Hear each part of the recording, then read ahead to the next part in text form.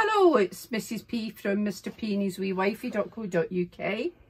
We're working our way towards retirement, one pay packet at a time. We'd love you to join us on the journey. So kindly click subscribe and click that little bell so that you don't miss any of our new videos. We post videos Monday, Wednesday and Friday at 6 PM UK time. But we've had a discussion this morning about basics, the basics of budgeting. Have we got it right? We've rewatched the Budget Mums videos to get some inspiration, and I wanted to just chat to you about where do you even start? Why are you budgeting? I think sometimes when we hear the word budget, we think deprivation. Oh, I'm not going to be able to do this. I'll not be able to get my hair done. I'll not be able to go out for dinner. And that's not actually what it's about.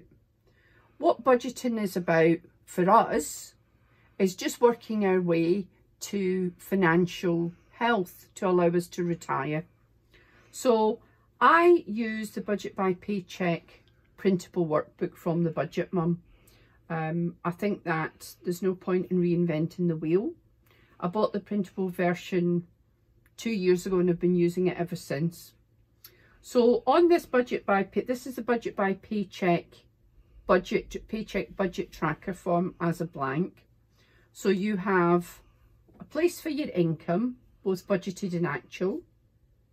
Then you've got a place for your bills. So for me, those bills are our direct debits. So things like rent, insurance, our Sky, our phones, things that we pay by direct debit that are more or less the same every month.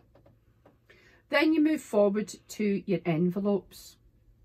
Now, although we use cashless envelopes, we do still allot an amount to each envelope for spending, and we have not got that right yet, so we're working on that.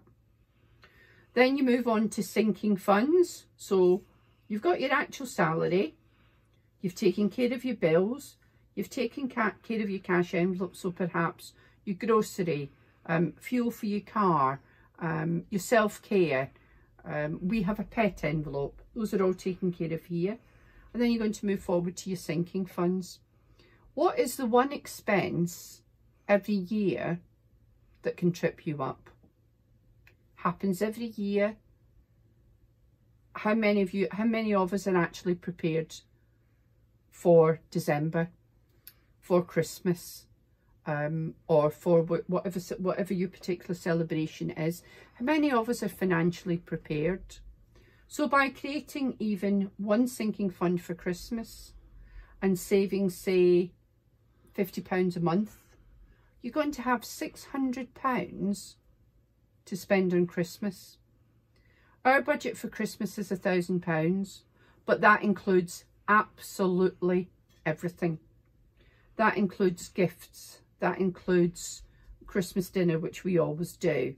That includes if we buy we're having a party, it includes those expenses, any decorations, absolutely everything comes under that budget. And we do try and keep below that £1,000. We have 3 children and we have 4 grandchildren.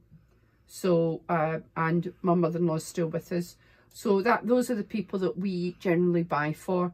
As a family, as an extended family, we don't buy gifts for each other. We stopped that many years ago because I would buy for my brother's grandchildren, he would buy for my grandchildren, and it all got to be a little bit redundant. So I spend £10 on your grandchild, you spend £10 on my grandchild. Why do I not just buy my grandchild what I know they want? So that's what we agreed as a family. My Mr P is an only child. So I have 1 brother and 1 sister. And as I say, we do not buy for each other. We don't buy for any of the children. We don't buy for any of the grandchildren. Our Christmas is focused on the children rather than the adults. And our children have had their day in the sun where it was all about them. And that is why Mr P and I do not buy each other anything for Christmas. We don't buy for birthdays. We don't buy for Valentine's Day, wedding anniversaries. Nothing like that. We never have, because when we got together and had the children, we just didn't have the money. So we've never started it. So we don't even buy a card. That's how strict we are, because we would rather focus on our children and our grandchildren. Let's face it, if I want a bottle of perfume, I'll buy a bottle of perfume. If Mr. P wants a pair of trainers, we'll buy a pair of trainers if it's in our budget to do so. But we don't buy each other gifts. I know this is foreign to a lot of people, but it's something that's worked for us and has worked for us for over 30 years. We just don't think about it. So people say, what did your husband get you for Christmas? And I'll say, nothing. We don't.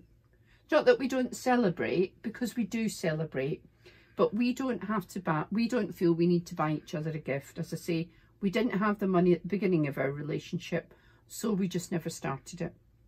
We have been living on a budget for over 30 years, and although we have more wiggle room than we had at the beginning, now that we're empty nesters and moving forward to retirement, we still like to focus on, we like our holidays, we like our night away.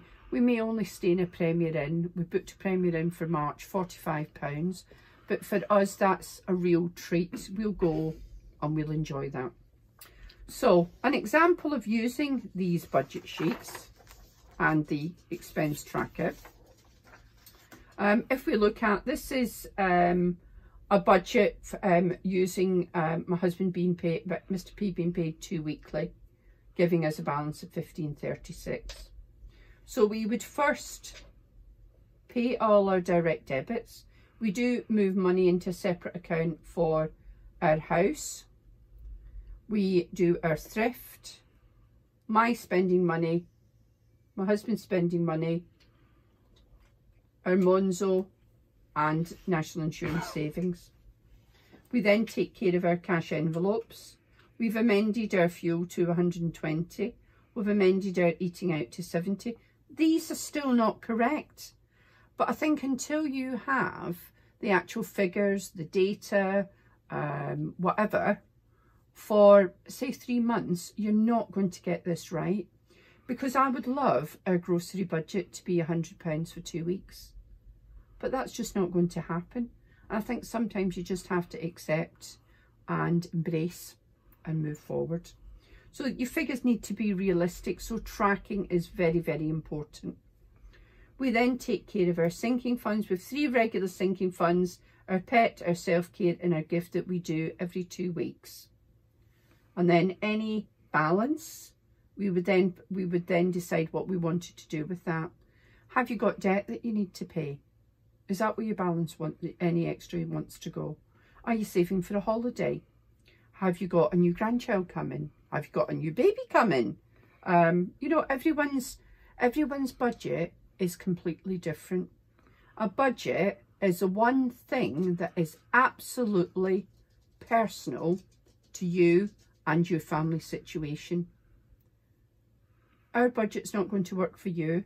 Your budget may not work for me, but it's about learning together, moving forward the journey together towards some financial security. I hope that was helpful. It's something that we'll be revisiting as we go through the weeks and months. We budget once a month and every 2 weeks, so we do 3 budgets a month, and we do sit down together and do the budget. Mr. P was not always on board. He did not always embrace the whole budget process. He's not a figures man. I'm the nerd, I'm the figures person, and he's not. So together we make a good team. Thank you very much for joining me today. If you think this would be useful to somebody, please share it. Love to hear your comments in the comments below. So thank you very much for joining me. Take care of you and yours until we speak again. Goodbye.